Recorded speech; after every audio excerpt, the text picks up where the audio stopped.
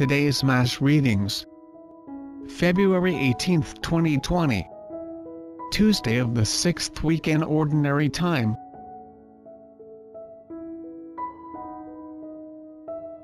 First reading. A reading from the letter of St. James. James chapter 1 verse 12 to 18. Blessed is he who perseveres in temptation, for when he has been proven he will receive the crown of life that he promised to those who love him.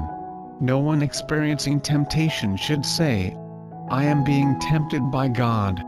For God is not subject to temptation to evil, and he himself tempts no one. Rather, each person is tempted when lured and enticed by his desire. Then desire conceives and brings forth sin, and when sin reaches maturity it gives birth to death. Do not be deceived, my beloved brothers and sisters. All good giving and every perfect gift is from above, coming down from the Father of lights, with whom there is no alteration or shadow caused by change. He willed to give us birth by the word of truth, that we may be a kind of first fruits of his creatures. The word of the Lord. Responsorial Psalm. Psalms chapter 4 verse 12 to 13a, 14 to 15 and 18 to 19. Let our response be, bless the man you instruct, O Lord. Bless the man whom you instruct, O Lord, whom by your law you teach, giving him rest from evil days. Bless the man you instruct, O Lord. For the Lord will not cast off his people, nor abandon his inheritance. But judgment shall again be with justice, and all the upright of heart shall follow it. Bless the man you instruct, O Lord. When I say, my foot is slipping, your mercy, O Lord, sustains me. When cares abound within me, your comfort gladdens my soul. Bless the man you instruct, O Lord.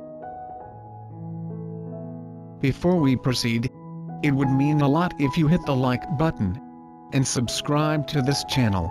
Please don't forget to hit the notification bell so you don't miss out on new videos.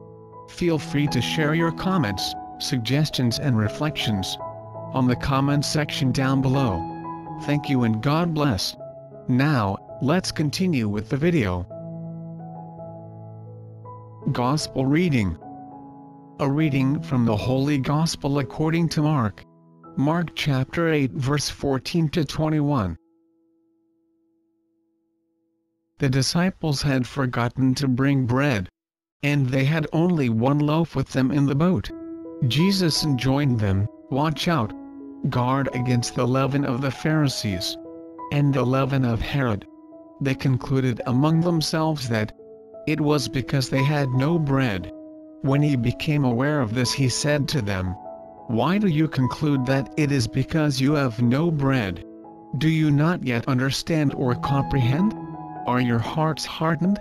Do you have eyes and not see, ears and not hear?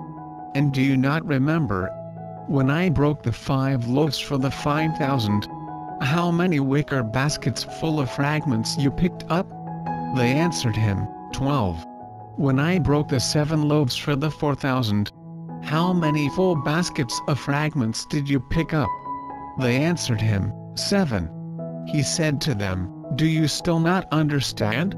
The Gospel of the Lord.